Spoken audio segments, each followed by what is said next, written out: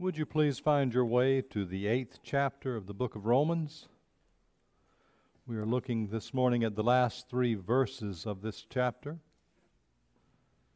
which believed by many, myself included, and many of you, one of the most precious chapters in the Bible itself, the 8th chapter. We'll be finishing up with the last 3 verses this morning. Again, I remind you that this is the Word of God, so give attention, give ear.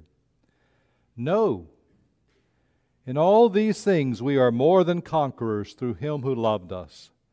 For I am sure that neither death, nor life, nor angels, nor rulers, nor things present, nor things to come, nor powers, nor height, nor depth, nor anything else in all creation will be able to separate us from the love of God in Christ Jesus our Lord. Let's pray. Our Father, we ask your blessings upon your word again this Lord's Day morning. We recognize our own frailties, our own difficulties, how that we often hear what's not been said, how that we often believe we understand the text and don't. We are a needy people. We need that your Spirit should instruct us, not only that we might understand what is being said, but that we might be changed by it, made more into the image of Christ by it. We pray for your help in this matter. We ask in the name of Christ. Amen.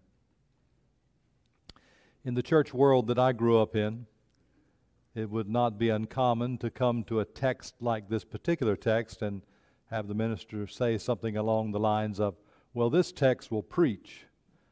Now, we know that any text will preach, and that was not necessarily what they were saying, that this was a text somehow different than the others, but